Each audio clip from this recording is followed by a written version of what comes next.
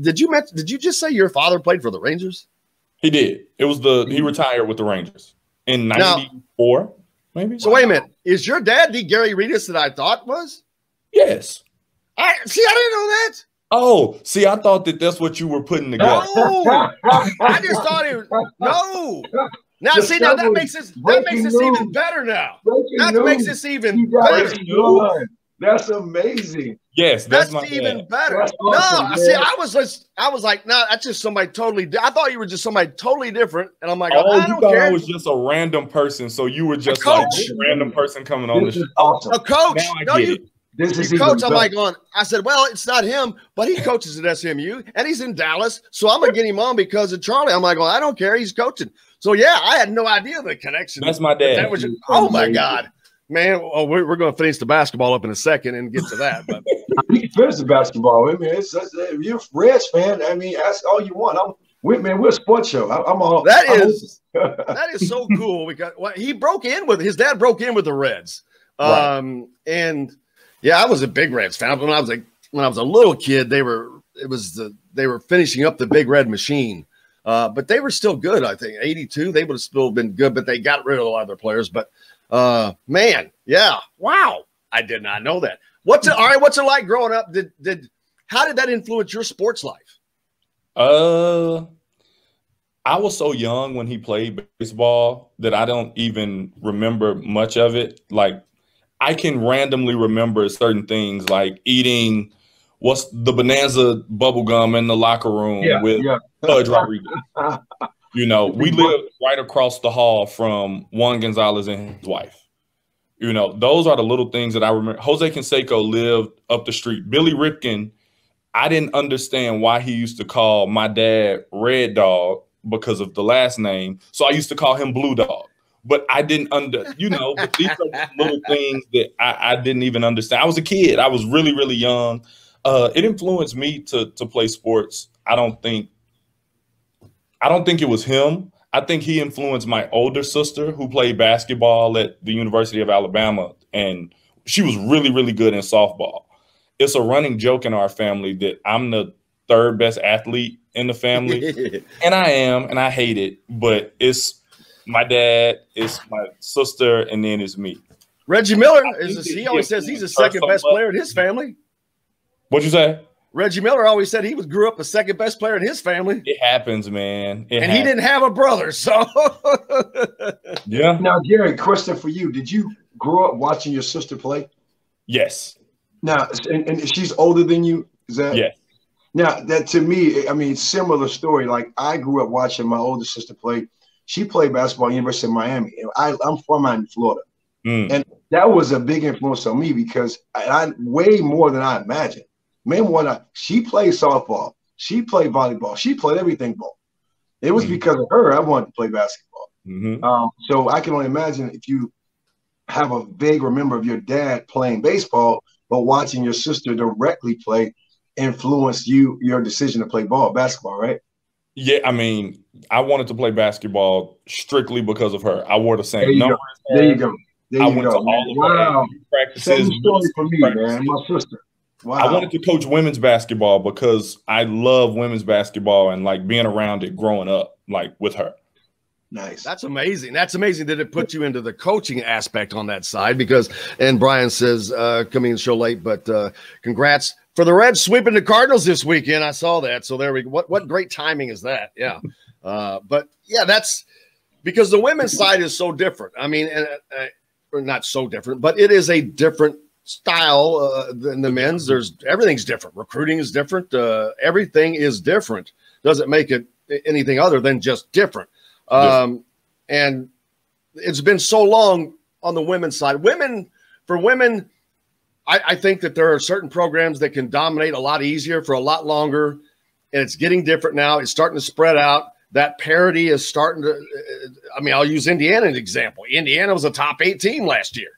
Indiana is not, that's not women's side. That's not a custom for them. So now you're starting to see that game spread out. It's not just UConn, Tennessee, Baylor, South Carolina. Hell, Indiana beat South Carolina year before last. So the SMUs, it is starting to spread out, and it's the same with the men's side, really, Charlie. I mean, it used to be the Indiana, Duke, Kentucky, and all that. Well, now it's boom, that parity is just out the door. But women's side, it just makes the game more fun to watch, and the women are getting better. Again, I'll use Indiana. Look at Indiana's team. Man, they got Grace Berger, Allie Patberg, all those really, really good players. And it's fun to watch anything when you have good players. Shout out to Terry Morin. That's my girl. She coached my wife in college at Georgia Tech. Really? Yes. Wow.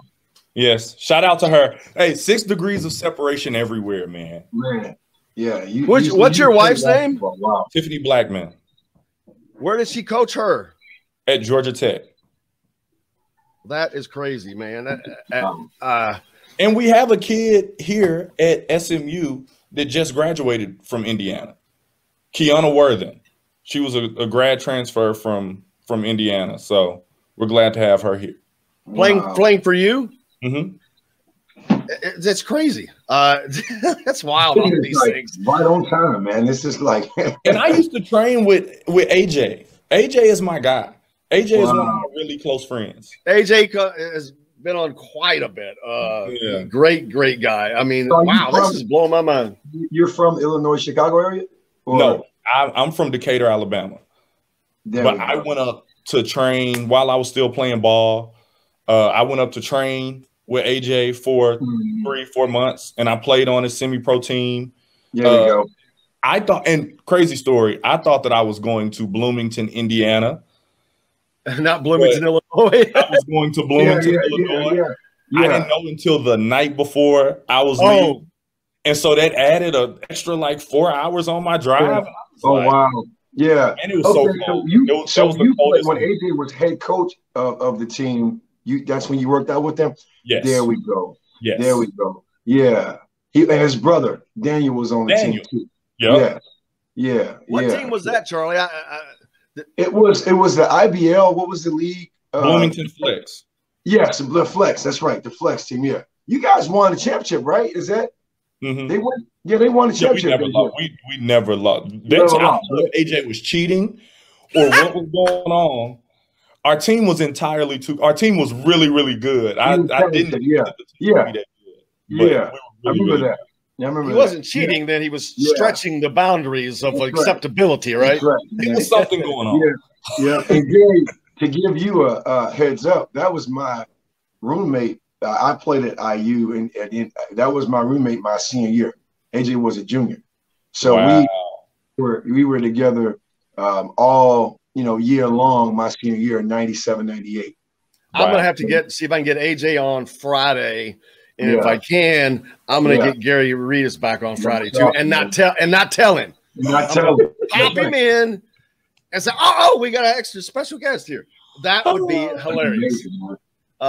If this gets by, he doesn't see this on social media or something this week, but that would be hilarious. I'm getting blown away here by all these connections that continue to happen. See, that's why I went ahead and did it, even though not knowing. I just said, you know what? I think it's going to be good anyway. And it is exceeded anything I could have thought of. So what's your ultimate goal now? Do you want to stay down there? Or of course, everybody wants to be a head coach, which coaching is a transient job, which that part of it is what sucks because you build roots and relationships in areas, and that's kind of where you'd like to stay. But in Texas, you probably have a lot better chance of staying in the state, at least with the job. But are you ready to travel everywhere and do all that stuff? I don't really have a particular place that I would like to live, that I would like to coach. Like you said, I would like to be a head coach one day. Where doesn't really matter. I'm flexible right now. My wife doesn't like that I'm so flexible. She would like to get somewhere and sit down. Because she lived in Atlanta for so long, she loves Dallas, and she would love to stay in a big city for as long as we can. She's trying to coerce me into getting out to USC or UCLA or something like that soon. But I'm open. I'm open to kind of wherever I'm going, just kind of where I've learned to stop trying to like place expectations on where my career takes me and just kind of enjoy the ride. Yeah. As long as you have your the first person you need to recruit on board with that, which is your wife. I think that's important, right? Because that's, you know, hey, look, you know, I want to talk about SMU because you're at SMU, but you have to be open if an upward mobility opportunity comes about. But you also have to be flexible and ready. And that's the first person you got to recruit, you know, is her. I'm already recruiting. I'm already working on her. Yeah. Preparing her for a couple of years down the line. Like we may be on the move. And especially while our kids are so young. Yeah.